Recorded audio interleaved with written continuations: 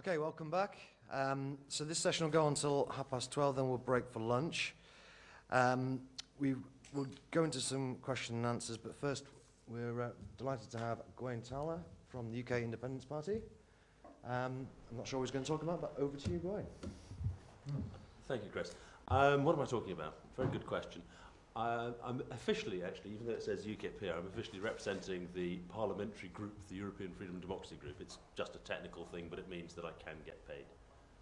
It's quite important to me, I don't know. It's quite important, that. Right.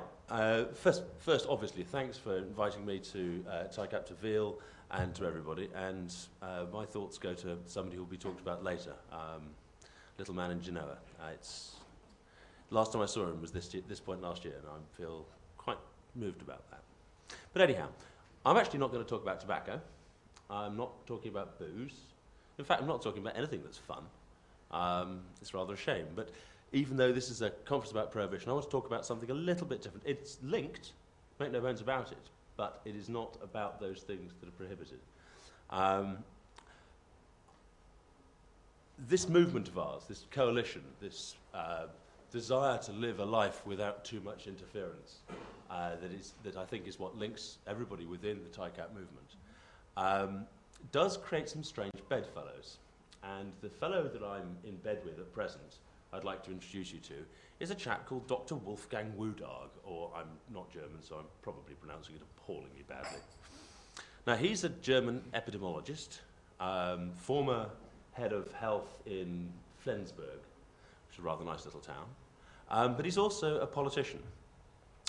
He's an SDP politician, and he sits on the... he's jumped upstairs, and he sits on the Parliamentary Assembly of the Council of Europe, which is the... another one of these various organisations that's being discussed earlier.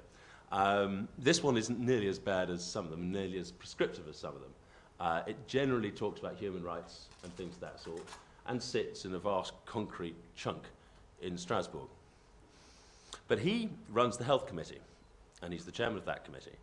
To be frank, looking at him and looking at his various interests and everything else, he probably is the sort of chap that believes that moonshine creates daisies in the morning. He's a bit odd in various ways, but he made a very good point. He, as the health chairman and the committee's health chairman on the Council of Europe, pointed out that the whole panic with the H1N1 virus was driven as much by the pharmaceutical industry as by healthcare concerns. And suddenly people start nodding, oh yes, pharmaceutical companies. In this case, it's mostly GlaxoSmithKline rather than Pfizer, but you get the general approach. And what he discovered was that what was essentially, and I think we've all, I don't know how many of us have died here of swine flu, but not too many.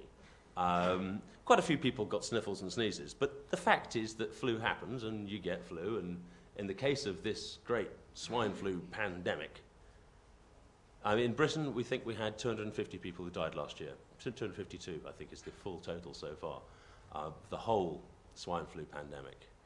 And normally we get about 1,500 who die of normal flu a year. So you can see, yes, it's serious, and for those who died, it's awful, and for the families and friends, it's dreadful. But this isn't something to panic about. This is something our normal systems are all right. Now, in the lead up to the whole swine flu fear, panic, masks, the works, I remember getting onto the tube one morning at 6 o'clock, and there was a bunch of Japanese tourists with their masks on at 6 o'clock in the morning. They were the only people there apart from me. And I was coming back from a party. But the whole point being that this fear had been created over a period of time. And you were talking about the 10 years and all the rest of it earlier. Previously, we'd had avian flu, hadn't we? And that was another fear. And the idea of pandemic has really, it's an idea whose time has come and has been written about and headlined and all the rest of it. What is this pandemic? Well, the WHO, in its wonder and glory, changed the rules about what a pandemic was a few years back. And so instead of being something that had a specific percentage of a given population, it became a pandemic was a disease of which we do not have cure that can be transferred from person to person, a human pandemic. That's a hell of a lot of stuff. Now, governments had already bought in a bunch of this Tamiflu stuff. And then, after aviation flu, the large pharmaceutical firms signed what are called fixed and forward contracts. They're sealed contracts. If a pandemic occurs, a government necessarily has to purchase vast quantities of a drug that, please note, as you change drugs, the new bits have copyright on them. So therefore, these become extremely interesting to your pharma firms. But they have to buy these vast sums of this drug, come what may. Because the WHO is described as a pandemic, the member state governments therefore have to bring in their processes of these sealed contracts with the pharmaceutical companies. This meant that in the UK, and I don't know every country, and I'm sorry not to be wiser than that, but in the UK alone, the NHS and the government was forced to buy £1 billion worth of Tamiflu. It used somewhat around the areas of about £25 million worth, and has been spending the last 6 to 9 months desperately trying to sell huge quantities of this stuff, because it wasn't necessary. They closed down their panic line, they closed down this, that and the other, and they're left with this massive cost, massive spend. Now, if we think, that's about 2% of bailing out Greece. That's a huge sum of money.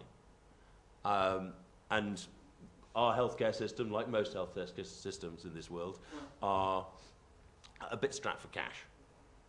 Now, £1 billion being spent on a drug when the actual healthcare system itself is under such financial pressure is a colossal waste of money. How could this have happened? And it basically happened because, and I'm not blaming them, the pharmaceutical companies went along to the governments and said, ooh, this WHO, very scary, you must, to protect your people, and if you don't, we'll go to the papers and tell them that you're not protecting your people, and we'll scare you through headlines, you must sign up to these contracts.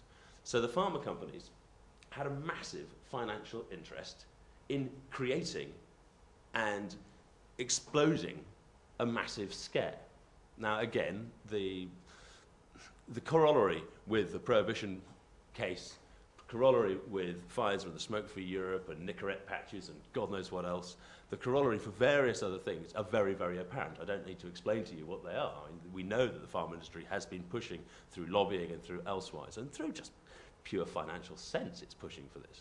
And as I said, I don't think you can necessarily blame the pharmaceutical industry. And I've got this lovely thing here from Pfizer's talking about how it is going to protect us from ourselves. And it makes a clear point that its interest, what are they there for, is to, our purpose is helping people live longer, healthier and more productive lives. No, they're a company. Their purpose is to make money for their shareholders. Get real. Now, we want the pharma companies to do well, because after all, we do fall ill of all sorts of things, and we want them to create the drugs and the medicines that allow us to live long, productive and healthy lives. That is absolutely true. However, we must be wise to the process by which this happens, the process by which governments find themselves spending vast amounts of our money on things that aren't strictly necessary.